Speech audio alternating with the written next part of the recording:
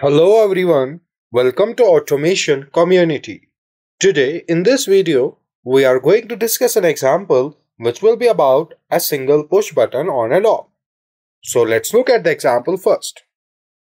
Push button on and off. When push button is pressed and released, then the output will be on, and when push button is again pressed and released, then the output will be off. So in this example, a single push button is used to turn on and turn off the single output. That means when the first time is that push button is pressed and released, the output will be on, and then when it is second time pressed and released, then the same output will turn off. So for this example, we will use normally open contacts and normally closed contacts. We will be also using memory bits. So let's move to TI Portal, where we will draw a ladder diagram for this example. So this is an interface of TI Portal version 16. Firstly, we need to go to PLC tags, then default tag table. So here we need to add our inputs and outputs. So we have one input, that is a push button, and then we have one output, that is a push button, and we have one output, let's say output. And after that we need to go to program blocks and then main OB1. We will double click on it.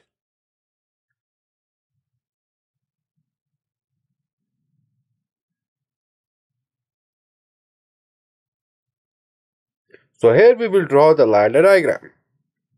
So firstly, I will insert a normally open contact here for push button, and then I will insert a coil for a memory bit. So this will be a push button, and then this will be a memory bit. So this will be M0.0. And after that, I will open the branch, add one more coil here. This will be also a memory bit M0.1. So here we will use this M0.0 here, this M0.0 as normally open contact, M0.0 as normally open contact, and this coil will be for the output. So this will be output. And then we will latch it here. So I will add a normally open contact, close a branch, and this will be output. So here, when push button is turned on, as you can see here, M0.0 gets true and also M0.1 gets true.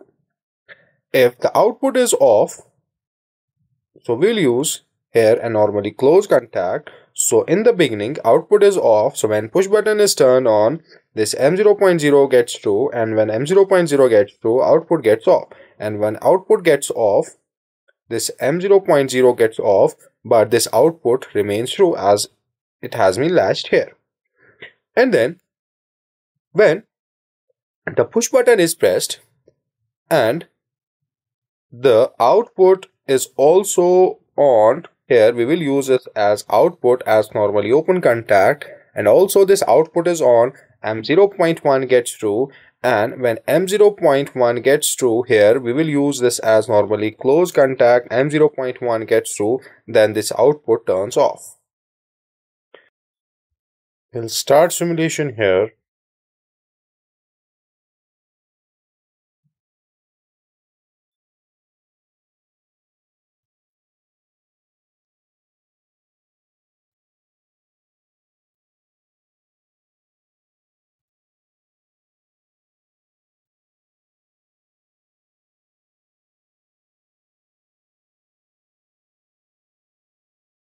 Click on load.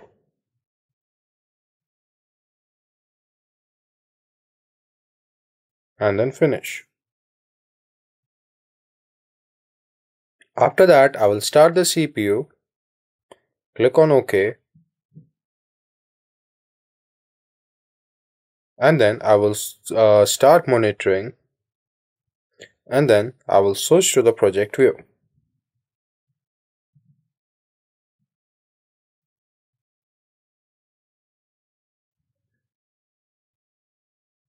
Here we need to create a new project. Let's create.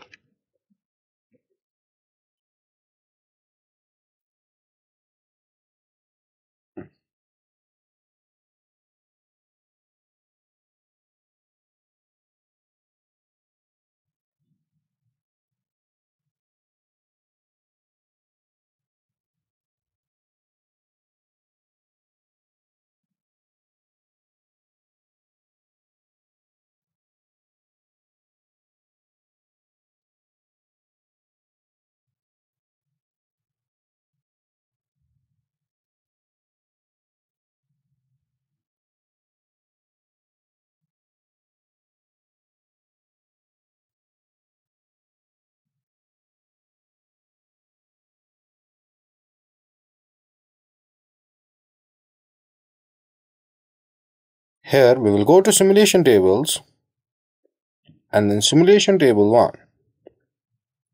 Right click here and load project tags.